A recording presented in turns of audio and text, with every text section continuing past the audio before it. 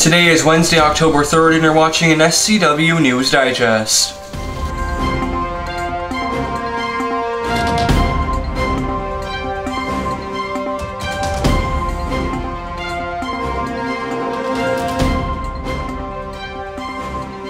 Today, everyone in Stockton seemed to feel the effect of some rain. This morning, many Stocktonians woke up to rain on their windshields and decorating the ground.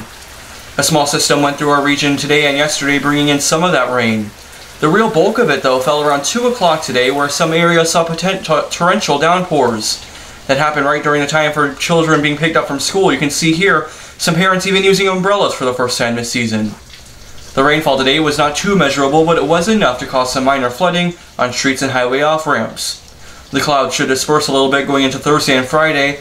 The high for Friday is expected to be 78, and for Friday the high, or I should say for Thursday, the high should be 75.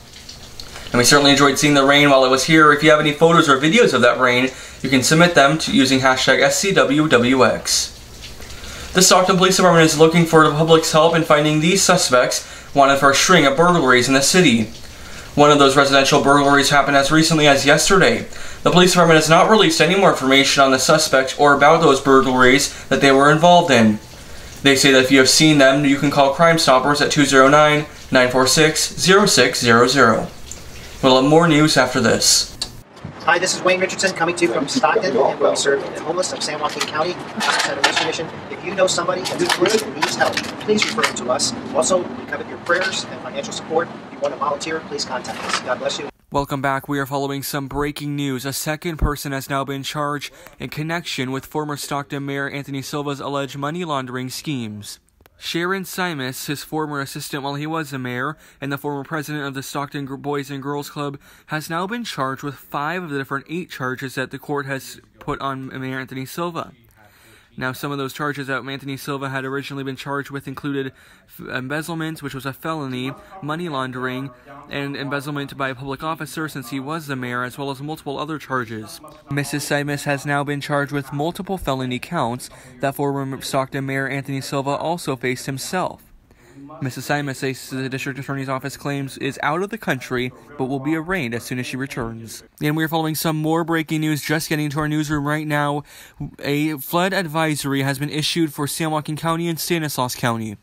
For right now, all that we know so far is that they say that we could experience flooding in areas such as Stockton, Modesto, the Country Club area, French Camp, Salida, and some other areas, of course, in San Joaquin and Stanislaus counties. They say that this flooding could be in small creeks and streams, urban areas, highways, streets, and underpasses, as well as other areas in the county. That this is not expected to expire until what looks like 6:40 or 8:45, I should say, this evening. That is when it should, at 8:45 is when this advisory expires. They say that a large cell was detected around 5:52 that could be on its way to the area. And again, a flood advisory now being issued until 8:45 this evening.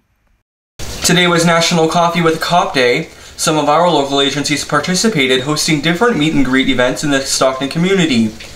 And regular citizens were able to talk to officers over a cup of coffee at these. Here are some photos from the California Highway Patrol Stockton office's Coffee with a Cop event. It was held at a Starbucks in Murata. From 7 to 10 in the morning, dozens of people came out to talk to the officers. Also participating was the Stockton Police Department. Theirs was hosted at the Costco. It included a SWAT team and drone demonstration. As I mentioned, there were hundreds of other law enforcement agencies across the nation who participated as well. Thank you for watching this SCW News Digest. Stay here for more news and information daily from Stockton.